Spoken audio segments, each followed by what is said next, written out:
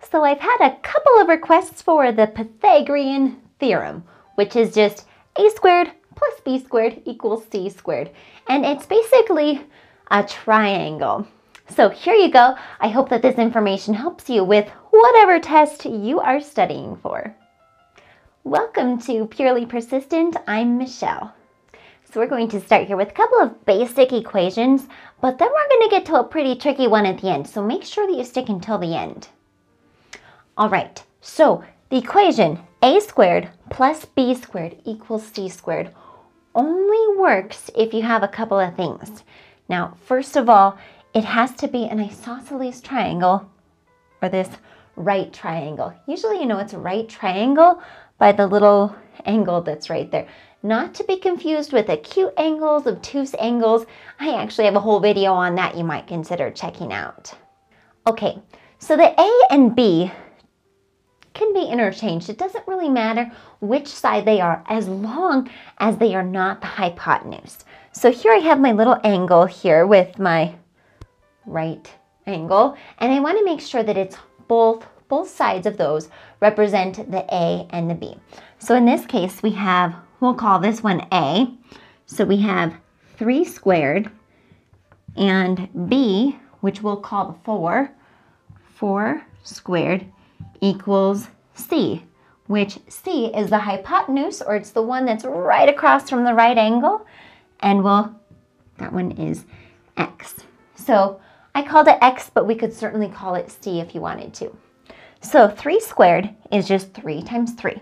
So 3 times 3 is 9, plus 4 squared, 4 times 4 is 16, equals x squared. Now, 9 plus 16 is 25, equals x squared. Now, how do we get it from being x squared to just x? Basically, what we have to do is we have to take the square root. So we can take the square root, which I'll cancel that out, and the square root of 25. And I know that a number times itself that equals 25 is just going to be 5. So 5 equals x, which is the hypotenuse right there, the c in the equation.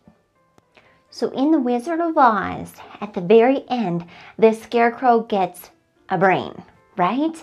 And he says a few words. The sum of the square roots of any two sides of an isosceles triangle is equal to the square root of the remaining side. Oh, joy! Gotcha! I got a brain! That's it! That's the Pythagorean Theorem. I mean, it's not exactly accurate the way he said it, but that's what he's going for, the Pythagorean Theorem. So if you have this down, according to the Wizard of Oz, you've got a brain and you must be smart.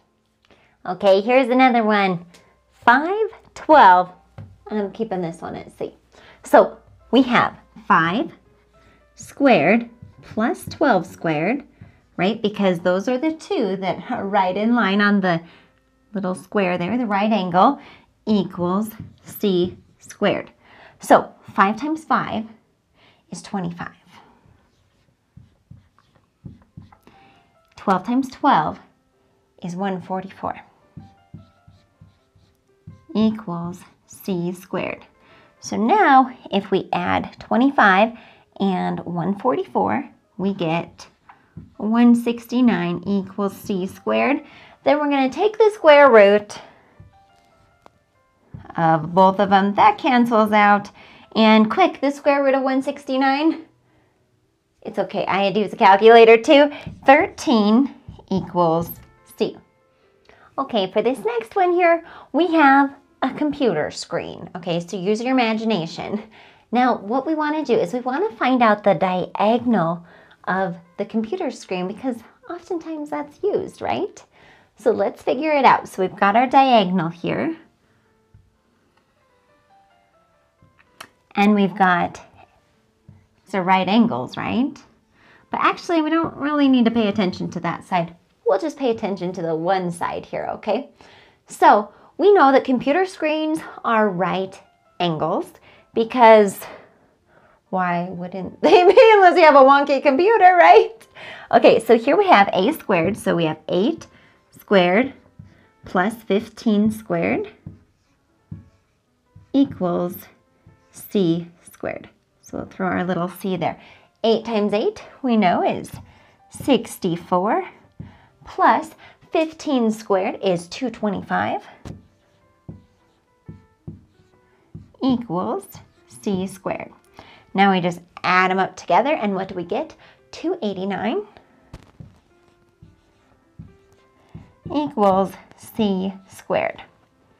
Take the square root of both sides, whoop, whoop, and what do we get? 17 equals c. Now, what I want to make sure that you do is make sure that the answer makes sense. Like, what if I would have gotten 35? Would 35 make sense? Would a computer screen that's only 15 inches across and 8 inches high, could the hypotenuse really be 35? No. So really make sure that your answers just make sense. So, are there any other math topics that you would like me to cover? If so, leave them in the comment box right down below.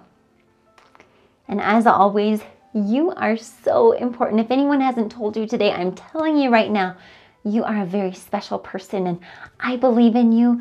Make sure that you believe in yourself. And of course, be purely persistent toward whatever goals you have, whether it be toward a test and mastering the Pythagorean Theorem or anything else. I believe in you and I wish you a beautiful day.